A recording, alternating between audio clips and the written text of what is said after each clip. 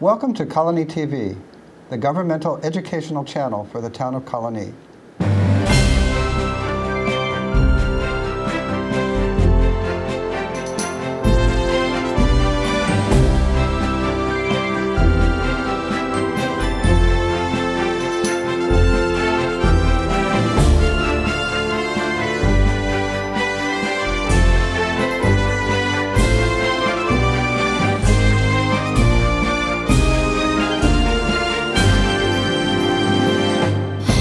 Welcome to Getting to Know You. My name is Joe Nash. Today we're going to be talking about the Albany Mummies, the big exhibit down at the Albany Institute. We have with us the Executive Director and Curator of the Albany Institute, Tammis Groft, and we have the Public Relations and Marketing person, Aine Nagy. So welcome. Thanks for coming. Now this exhibit started in September. It's going till June 8th. I'm going to emphasize it's there till June 8th, so people, there's several months they can still go. But before we talk about the exhibit in general, why don't you tell us about the first couple of months now that you're up and running? How has it been going since it opened? Oh, well, it's been a wonderful exhibition, and our visitation is more than doubled from last year. I mean, people really like mummies, and these are the Albany Mummies, so that it has a tremendous fascination for all ages. Okay, and Aine, you've, as a public relations and marketing person, for the first 3 months here it's opened, have you been busy with all the running around? We've been very busy. We've been doing more traditional ad buys and things and getting response from that, but people also are very interested in the lectures that are coming through, so they come back to see the lectures, the series. And we've also, if you've seen a mummy around town, we actually have had mummy Ankenfenmut around town at places like Larkfest. No, I have not seen. And at our mummy birthday party that we held in November. So keep an eye out for him. He likes to promote his show. Okay, and it's, and what are you calling it, mummy around town? He is a mummy around town. Okay, well, before I was reading that the exhibit, the work for this exhibit, getting it together and starting it up, started about 7 years ago, but the real story starts over 100 years ago, 1909. So why don't we start there? How did tell us about the original, the mummies that have been there that we all know, but tell us about the original. Well, you know, the Albany Institute was founded in 1791, so the museum has been, it is the oldest museum in New York State, one of the oldest museums in the country. And it had its various offices and galleries in Albany, but then in 1907, the museum decided to build their own museum. And they were getting ready to open the museum with all new exhibitions. And there's a man in town by the name of Sam Brown, and he was traveled a great deal. He was very good friends with members of the Board of Trustees. And he said, well, you know, do you want a mummy? Does the Albany Institute, wouldn't it be great if the Albany Institute had several mummies? And at that time, Egyptian mummies were one of the most significant collections in museum. In other words, in order to be a real museum at that time, you needed to have real mummies. So Sam Brown went to Egypt. He went to the Cairo Museum, and the Albany Institute and other museums, other educational institutions, were very lucky because a large cache of mummies had just been discovered in Egypt. So the Cairo Museum had an abundance of mummies and coffins. In fact, they discovered 254. So the Cairo Museum kept, of course, the kings and queens and pharaohs and that type of thing, but then they sold to educational institutions, as we will see, Egyptian coffins and mummies. And I was reading that in 1909 in Albany, this was actually it was a big thing then. They followed the arrival through the paper every day? Oh, absolutely. I mean, it would be very similar to social media and Twitter today. You would, there were reporters on board, and they gave daily... reporters went over to Egypt with... there were reporters on board of the ship, which I guess was, you know, kind of a common thing. And they were giving reports about, you know, the status of a variety of things, including the Egyptian mummies, because, you know, it was interesting, it was a novelty, it was fun. So the two mummies, which are known as the Albany Mummies, have been there since 1909. So the next step would be, and for all those years you thought it was it was a priest and a priestess. Is that what you were? Exactly. At the Cairo Museum, when Mr. Brown was negotiating to purchase them for the Albany Institute, he was told that there was one was a priest and the other was a priestess. And there are two mummies, one from the Ptolemaic period, which was the priest. The 21st dynasty mummy was determined to be a priestess by the Cairo Museum, but how would they know? I mean... All right, so now then this is the important part. When we had the mummies have been here, they had no lids on them, correct? Correct. So you just told me this very interesting story about the Egyptologist who lives in Albany. So what was the next step here in this whole big... Yes, fast forward till 1988, we talked a little bit about that, where we did bring the mummies over to Albany Med to do CAT scans and X-rays, and we were at that time looking to see if there were jewelry or amulets or things inside the mummies. So very interesting. That was recorded on ancient ER because they also discovered a prosthetic toe. A ceramic toe, which was exciting, and that made world news. Then the mummies are back in their gallery, and Dr. Peter Lacavora, who is a world-renowned Egyptologist, lives part of the time in Cairo, part of the time in Atlanta. He's a curator at the Emory University, also lives in Albany. And he was very familiar with our collection, but when he moved to Albany, he started coming and looking and spending time in our collection. He helped us rewrite our labels, and then one day he said, by the way, do you know that the lid of your 21st dynasty coffin is at the museum in Vienna, and the coffin cover is in the museum in London, the British Museum, and of course we had no idea. He was able to read the hieroglyphs. I mean, that's a key thing. When you read the hieroglyphs, it tells you a lot of information about our mummy. And so he said you should do an exhibition to reunite the three pieces of the coffin for the first time in 100 years. So. That's the current exhibit that we're talking about here today. It is the current exhibit, and then and once the two museums agreed, then we really went forward with the exhibition. But Peter also, as an Egyptologist with 25 years of experience, said, I think we really ought to take these mummies over to Albany Med again. Well, the technology has changed, I think, since 1988. The technology has changed, and also the research has changed. There have been lots of examples of mummies, being X-rayed and CAT scanned earlier, and when you use the new technology, as you suggested, new things are revealed. And then what were some of the things that were revealed in 2012 that were not revealed in 1988? True. Well, in 2012, we were looking to see whether it was a man or a woman. I mean, that was the goal. So Peter Lacavora was there. Dr. Bob Breyer, who is also an Egyptologist and a medical doctor, was with us in the room, and everybody was looking to see what were the salient points.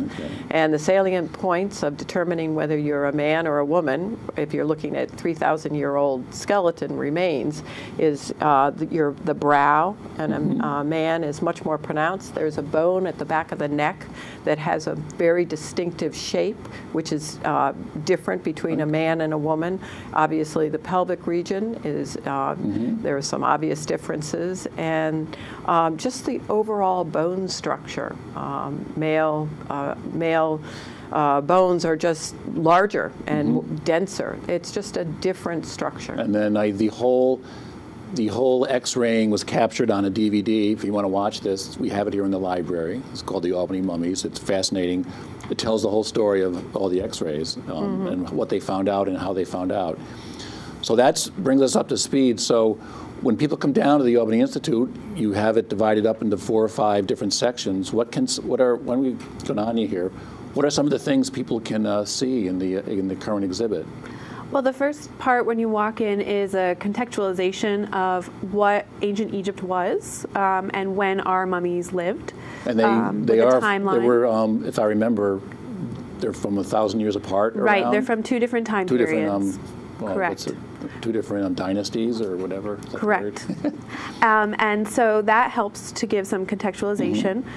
We also have a section that actually focuses on Sam Brown and how the museum got the mummies, that process with some of the items from Sam Brown's collections, his letters back to the Board of Trustees, as well as information about that cache that the Cairo Museum used and set up as a marketplace to sell the mummies and coffins to the educational institutions This is back worldwide. back in 1909. Correct. Okay. And then we also go and talk about the Western world's fascination with Egypt, the influence of Napoleon going into Egypt, what he was able to discover. For instance, the discovery of the Rosetta Stone, which is the key to understanding hieroglyphs, which helps really understand what ancient Egypt was like because, like Tammis said, if you read the hieroglyphs on our coffin, we were able to find out more information about our mummy, and that would not have been possible without the discovery of a piece such as the Rosetta Stone. Okay. And we actually have a full-size Rosetta Stone replica on display right now in the exhibit in that section, so that's a really great thing to see. We have a section that will talk about where Ankh-Fenmut, that's our 3,000-year-old mummy. How do you say that name again? Because I keep reading it on all this stuff here. Ankh-Fenmut, and you'll have to apologize. I have a cold, so perhaps it doesn't sound as awesome as it could. But we have a room that talks about what his life would have been like in the 21st dynasty. He was a priest and sculptor, so that was actually confirmed in the CAT scans as well. He had an overdeveloped shoulder, which indicated that the hieroglyphs, which said that he was a sculptor, it matched the body that was in the coffin box, so that's pretty interesting. And we have a lot of pieces of everyday life, which are quite rare if you think about what a 3,000-year-old man would have been exposed to. We have those elements on display. And we also had a garment that was found underneath the mummy's body, which we didn't know about until we were moving the mummy. I'm not sure when the robe was actually discovered and what moving process, but it's very rare to have a piece of linen that old. It was there all those years. And it was kind of balled up. No one was really paying attention to it until Dr. Peter Lacavoris realized it might have been something more significant. And so that came to light, and we have that on display as well. The international loan pieces, that inner coffin cover from the British Museum, as well as the outer coffin cover from the museum in Vienna, are on display. Those pieces are now together for the first time in over 100 years. They're really, it's quite dramatic to be in that space with them. Well, you're talking about some of these pieces. I was reading you have over 200 items on loan from museums all over the world, like the British Museum, Metropolitan. I mean, obviously we can't talk about all of them, but what are some of these items? Well, we have some really interesting to sort of, talk about what Aine said from the American Museum of Natural History in New York. Sort of everyday items, and they didn't necessarily belong to Ankh-Fenmut, but they're a pair of woven sandals. There's a walking stick. So these are rare survivals of Egyptian daily life, which I think is very exciting. We have a piece of bread that was, is saved all of these years, and a bread mold. So these are very rare and unusual things to see. And how do you get? You just ask the British Museum, can we borrow this? I mean, how does that work? Well, this is the key, is to having a curator, Dr. Peter Lacavoris, because, this is his world, and, he was able to talk to all of these people. We wrote them letters, and, we started compiling the loan list probably about 6 years ago, when, we let people know, because it takes a lot of time to have all of these loans come. Things needed to be conserved and that type of thing. And then we also got a terrific stone sculpture of Sekhmet, who was a goddess who guarded the temple of Amun, and the temple of Mut, which is where Ankh-Fenmut spent part of his days. So that's a terrific addition, and that was from the Museum in Berkeley, in California.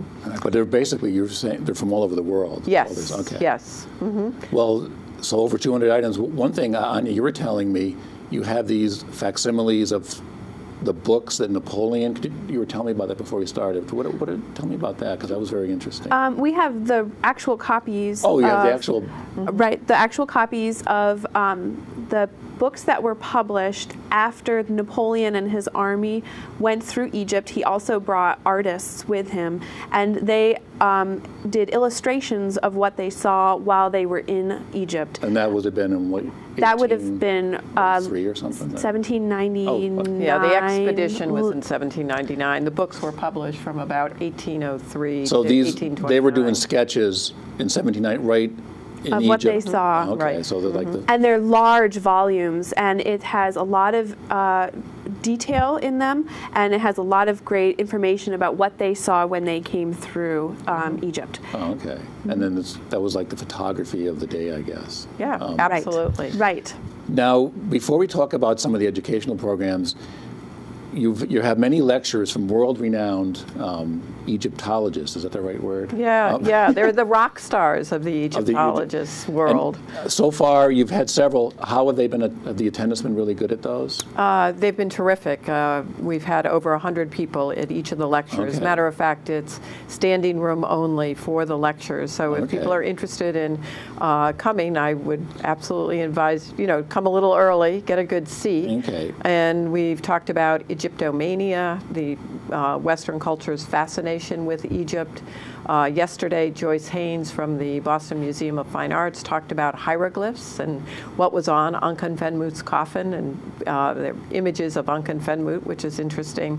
But coming up in January 12th, Dr. Bob Breyer will be here, and he was the person who really has gone through and X-rayed and CAT scanned over 100 mummies around the world. Okay, he was on the DVD. He's on the DVD. Yeah, he's called Mr. Mummy. That's what he's known And he's going as. to talk about what he's learned from all his X-rays. That's right. Mm-hmm. Okay, well, people will be able to watch this show all during January, February, March, and we have a lot of upcoming events. That's January 12th. There's a couple in January. There's one in February. Yeah, several in March. Will these all be on your website? They'll all be on our website, and they're just some very interesting. One person's going to be talking about the reuse of coffins. You think that all the coffins, Egyptian coffins, were made for the person, and they've been buried all these years, and a lot of times they were uncovered during ancient times and then repainted. But I think the one that'll probably draw the most interest will be Salima Ikram, who's talking about animal mummies, and she is the world-renowned specialist on animal mummies. Okay, that's going to be Friday, April 11th. And I see that some of your speakers are from the University of Liverpool, the American University Cairo, UCLA, the British Museum. So these are, like you said before, the rock stars. The rock stars, yes, yes. And John Taylor, who is the keeper of the Egyptian collections at the British Museum, has been to Albany before, but he's going to be talking again about Ankhenfenmut and a variety of other things. In the mummy world, are the Albany mummies, I don't know what the word is, are they sort of famous in some way, or are they? They certainly have a high profile, and part of the reason they have a high profile, they're well documented. The ceramic toe, the fact that Ankhenfenmut has a ceramic toe, there are only 2 other instances in the world of mummies having a prosthesis. So one is in Cairo, and the other is at the British Museum. Are they toes? And well, what distinguishes our mummy from the other mummies is the other mummies were used during their lifetime. So a toe was fashioned and attached to a sandal, so that when you were walking down the street, it wouldn't look like your toe was missing. Our mummy has a toe that seemed to have been fashioned to make him whole to go into the afterlife, and that's another belief system of being whole in the afterlife, so you can rise up and enjoy your daily activities. Some of the speakers you're having, I just want to ask one quick question here about the mummifying animals. Was it mainly pets, cats and dogs, or all?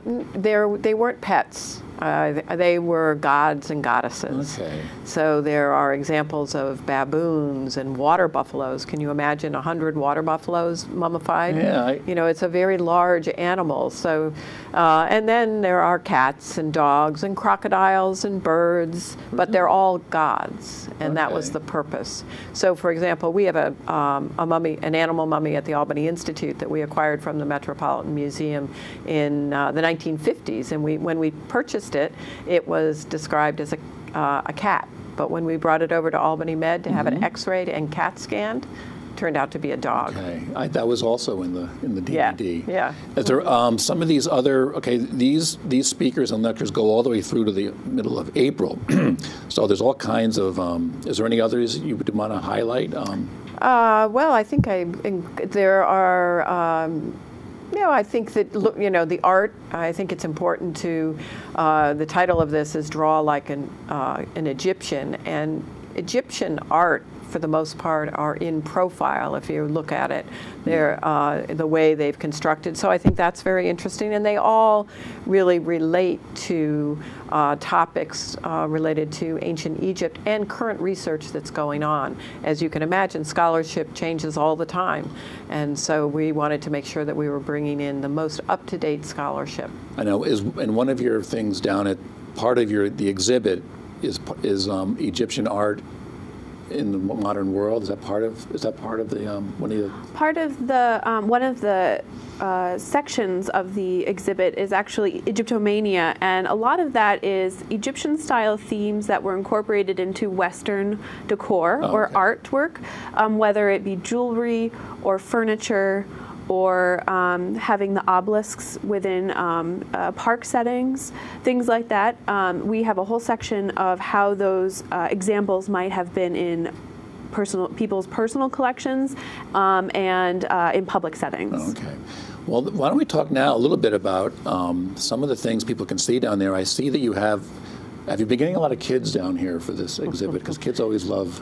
You know, and then right away in this exhibition, when you walk in there, we have a replica of King Tut's chair, and it's at the top of the stairs, and you can walk up and you can sit in the chair, so it's interactive, and you can have your photograph taken as a pharaoh or as a queen in Egypt. Is there some things you can put on? Yes, so then that sort of sets the stage, and then you can go into the. I see you have an interactive mummification station. Yes. So what is? Yes, so you can. There are instructions, and there is a sculpture of a person, and you can mummify that person with material there. Yep. That We do. One of the elements of our mummy, Ankhenfenwet, the 21st dynasty mummy, is he was mummified in a time when the economy was poor in Egypt, and so the mummification style that he went through was actually taking the organs out, wrapping them individually, and putting them back into the body instead of putting them in the canopic jars like other mummies are known to have had done. The jars would be buried with them. Correct. And these, I guess, in this, you put them back in, and then the elements of those jars, which were the 4 sons of Horus, are then inscribed on the coffin outside, so that's incorporated. A lot of the materials were put directly on the coffin. So in the mummification station, we have the linen bandages to wrap the body. We have amulets that you can put on the body when you're wrapping it. We tell you what they mean and where they can go. And we have a lion table, a replica lion table where that mummification would have happened. And then once you're done, you put it into a coffin, and then the next person to come along can do the investigation process, can take the body out, unwrap it, find out and learn about that mummy. And that section is actually next to a place where we have headdresses that people can put on. They can smell scents that would have been put on the body, perfumes that would have been put on the body. So it's intentionally targeting different sensory experiences. So I think kids probably like that, right? It's a great, and you find out very fast that you have to work in a team to mummify anything. And you have a hieroglyph hieroglyph station? We do, yes. There is a section where you're able to slide in hieroglyphs and write your name in hieroglyphs using the alphabet, the hieroglyphic alphabet. And we also have a game of Senet, which was a game that was played in ancient Egypt. And we have instructions, so people are able to play as a group this game of Senet, which is sticks and different pieces that you would move along. Now, you were telling me that you've had a lot of school groups in, and we're filming this in January, but you're fully booked till the end of the school year. How does that work? A whole class comes in, or? Classes come in. We've had classes every day, as far as I can remember, and they've been booking them. And I believe that they are booked through June. We try to get full schools in, full districts in, so that, say, a full grade level is able to experience the same thing. They are able to go into the galleries, have a guided tour. They also participate in art activities in our art studio when they're there. Well, what do you think? What do you think the fascination is with ancient? You said before several times in all your there is a fascination with ancient Egypt, as there is with, say, Rome and Greece. But what do you think it is about Egypt particularly? Well, I think it's because, first of all, it was a very sophisticated civilization that existed many, thousands and thousands of years ago.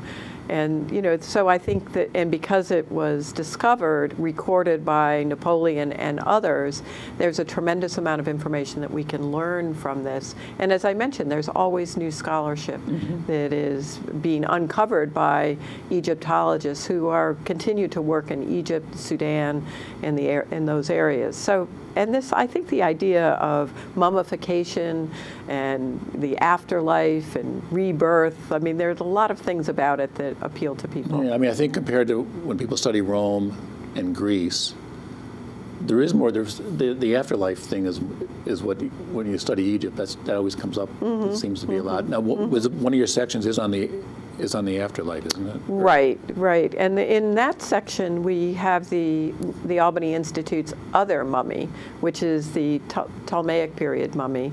And in that, that mummy is partially unwrapped. And that's the one I saw on the DVD where it stops at the waist or something? Exactly right. And it's very interesting. There's a letter that Samuel Brown writes the Albany Institute, and he particularly asked the director of the Cairo Museum to unwrap that mummy to make sure it wasn't a mushy mummy. And apparently some of them, if they had gotten wet or something like that, might have been a mushy mummy. But also he thought it would be very educational for people to see how many layers of linen were used to actually wrap a mummy. And this is obviously a very expensive process. Well, you can see in the DVD, if you watch it, the body's laying there. It is very thick. It's like, right. Yes. Do they know how many layers that was? I don't know if anybody counted the number of layers, but we could. We could have a contest about counting the number of layers, and you can see it in the DVD, or you can come to the Albany Institute and see it in person. See it in person. Now, and finally, SUNY Press is going to be publishing a book about the whole exhibit. Is that book out yet, or is it? It's still in process, and it should be out sometime in the spring. And the exhibit goes through June 8th. June 8th, which is Sunday, June 8th. And at that point, we will be packing everything up. But the two mummies will be staying. The two mummies are going to be staying. And we will be reinstalling the exhibition, elements of the exhibition, on the top floor of the museum. And it will be an expanded exhibition. And we will be, not all the loans are returning. So a number of the loans will be staying, so that we'll be able to tell a larger story of ancient Egypt. And people can check the Albany Institute's website. There's many lectures from world-renowned Egyptologists, 2 in January, 1 in February, 2 in March, 2 in April. So please check that. There's, like Tammis was saying here, one is on the, you're saying the mummifying animals are going to be a very popular one. So. I think so. Have I left anything out? No, I think you did a great job. Yeah, I'm encouraging people to come by, because even though they are going to remain on site, the pieces of the burial, specifically the coffin, are really striking to see. And the inner lid, which is actually the face that you've seen around town, is normally on display in the British Museum anyway. So you don't have to go to the British Museum to see it, but it is one of their pieces this one here yes, that one of the pieces see. that they normally have on view. Yeah. All right. And then just one last thing is, you know, there are over 300 objects in this exhibition. So it is in 5,000 square feet. So people, if you've been to the museum and you've seen the mummies on the top floor, there were about 70 objects in a very small gallery. So this is a major show with once-in-a-lifetime opportunity to see Egyptian artifacts. And there's also several other exhibits down through not just Egypt, but there's always stuff going on at the Albany Institute. Yes, we Hudson River School paintings will be on view throughout the run of the Egyptian show, and currently we have an exhibition called Big and Bold, which highlights our contemporary art collection. And that goes till? That'll be on view until March 2nd. All right, so you can see people can go from Egypt to the modern. To the Hudson River Hudson River School landscapes. Okay, So. well, very good. Well, thanks for coming in. We really appreciate it. You have several months left. You have till June 8th to see the mummy exhibit down at Albany Institute. And we will see you next time on Getting to Know You.